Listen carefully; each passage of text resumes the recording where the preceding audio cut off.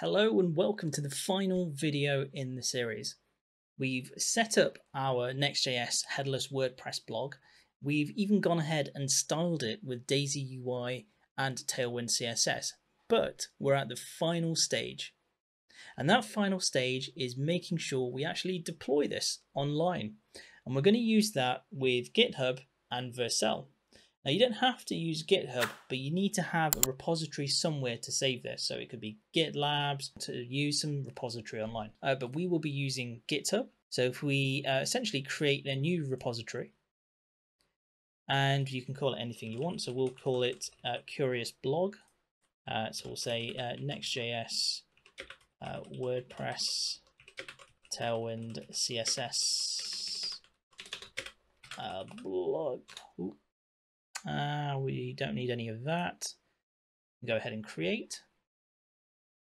And then once we get to this screen, we can essentially go here and grab git remote at origin and basically ignore everything else. And then we go back to our terminal. And what we want to do is just check to see what we've got to deploy. I don't mind the example getting committed or the changes to the example. We don't want the idea folder, which is native to WebStorm, getting in there as well. So let's go to git ignore and just put here idea not to go in. So then if I check again with git status, we can see it's gone. Right. So let's add all of this. Add a git message, and we'll make sure we're adding all of them.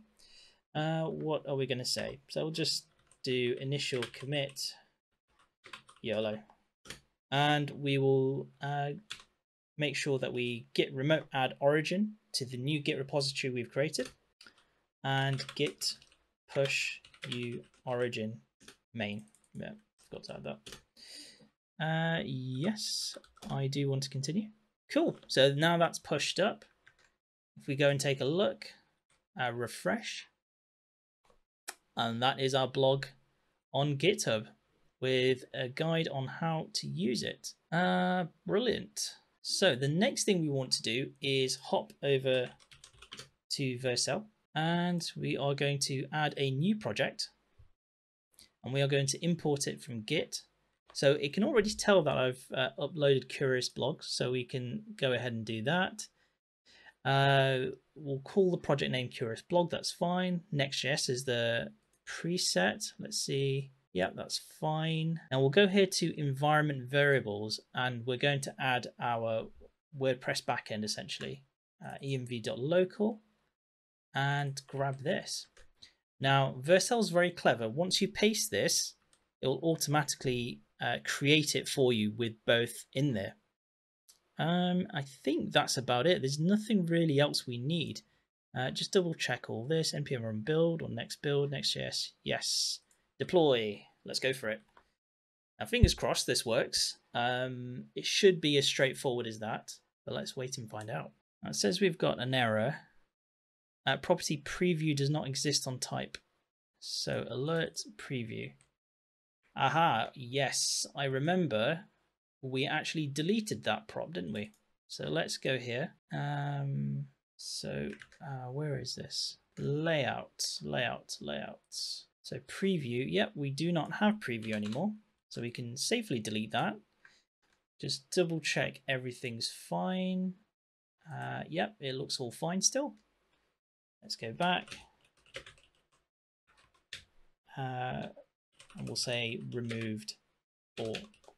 So I like to write git commit messages in the lens that this is what this git commit message is actually doing. So this git commit is it removes the preview prop. So I'm happy with that. Git push. Yes.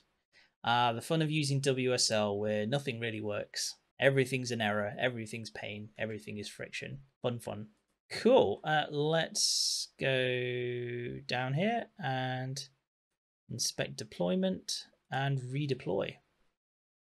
We don't want to use existing build cache. We want it to go again. Right, fingers crossed it works this time. And that's the cool thing about Vercel. It's got its own pipeline checks in to make sure everything works. And it's all free. Right. And it seems like it's ready. So let's go take a look. Visit. Interesting. Aha. There we go. We've got our card components and our footer.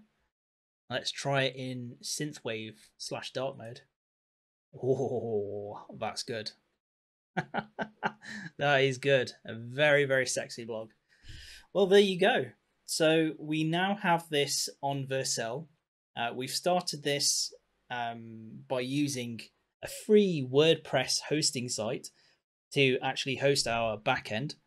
And now we can just make as many posts as we want. So I'm fairly happy with that. And I think we'll call it a day there. It's all working. So if we click a post, we get to actually see our posts. Everything is there. We haven't added a category, and that's the text. And these are the other posts that you can go see. That is how to make a headless WordPress blog with Next.js as the front end and WordPress as the headless backend.